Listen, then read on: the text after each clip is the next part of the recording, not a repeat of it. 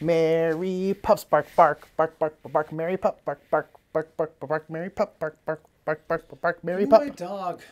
I love her. I love her so much. Take her. There's another one. Hi, baby boy.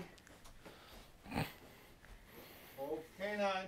Hold for canines. 3, 2, 1, throw.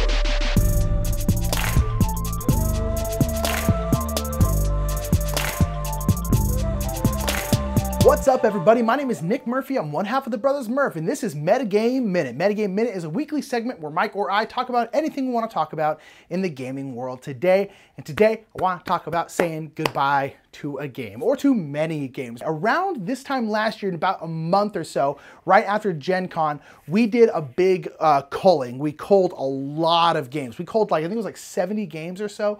We got rid of a lot of stuff because we just kind of kept stuff. And we hadn't really ever been at capacity, but at that point we were at capacity. We couldn't get any more. We had brought back a lot of stuff from Gen Con and we needed to get rid of it. So we did a big cull and we did a big giveaway. So we're gonna be doing another big cull. I wanna say right now, we're not doing another giveaway for many different reasons, but we're not gonna do a big giveaway. We're actually looking at a couple different shelters and stuff to give the games to donate to, so hopefully for like families in need and stuff like that. So we're gonna be giving the games away. And we're gonna be donating them rather instead of giving them away. But nonetheless, so we were thinking about, okay, so we started doing the talk again, like, okay, what's staying, what's going? This, we never play it. We don't really play this. Should we keep it? We don't play this, but every once in a while we really need this specific game, da-da-da-da-da. So I want to talk about why does a game leave your collection? Or specifically, why does it stay? Because I think the easiest way to think about it is, well, do you play it? And that's kind of hard to argue with. Do you play it? If not, boom, it's gone. And it's that easy for some people. But there's certain games that like say, take a game like Libertalia. Libertalia is a great game that we love that, I'll tell you right now, isn't leaving our collection. And the reason is because Libertalia, we play once a year, maybe, but there's that time where we need 5 or 6 people and we want a simultaneous, really chaotic, crazy game. And Libertalia is it. So despite the fact that we don't really play it very often, it's gonna stay. But then there's other games that we have played or have played even a decent amount, but we're like, you know what? We're done with them. And so we're kind of going through that time where we're trying to figure out what is it that causes us to get rid of a game. I think the main one is exactly that. Do we play it? If no, then it's already on the chopping block. Is it a special enough game or a special enough occasion game that it's worth keeping around?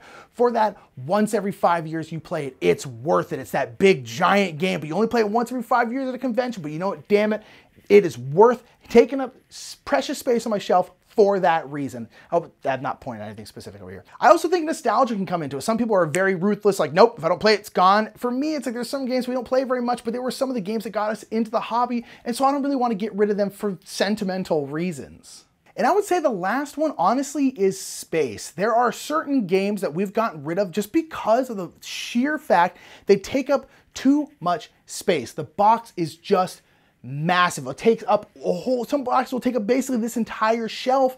And it's like, sure, we may really like that game. We may really play it more often than we play certain things, but it's like, I can choose to have one game or 1, 2, 3, 4, 5, 6, 7 games. And now this is a pretty packed shelf, but I do think space, especially when you have a limited amount of space, if one game is taking up the spot of 5 or 6 other games, that might be a reason to get it, even if you like it more than those 5 or 6 other games. So basically what I'm getting at is there are a lot of different factors, and sometimes having a hard and fast rule doesn't really work out when you're talking about getting rid of games that you really love, because we are at the point now where every game that's on the shelf behind us, we legitimately like. There are no games on here we do not like. So at this point, you're having to get rid of games that you enjoy.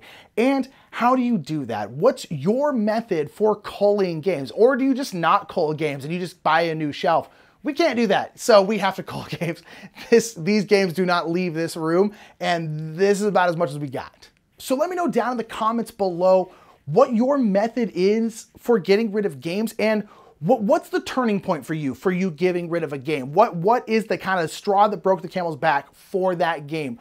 Is it time? Is it the amount played? Is it space? Is it size? What causes you to get rid of a game? Put it down in the comments below, because I think this is something that is cool to talk about because if you game long enough, you're gonna fall into this category. You're gonna have to give up games at some point. And how do you go about doing it? Some people might need some tips, so please do put them down there in the comments.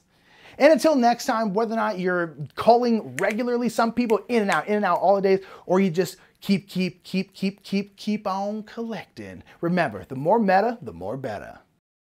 Thank you so much for watching that video. If you want to check out last week's Metagame Minute, check out this video up here, and down there is something that YouTube thinks you'll like. While you're here, make sure to thumb this video up, share it around, and of course, as always, subscribe. I don't have a clever outro, I'm sorry.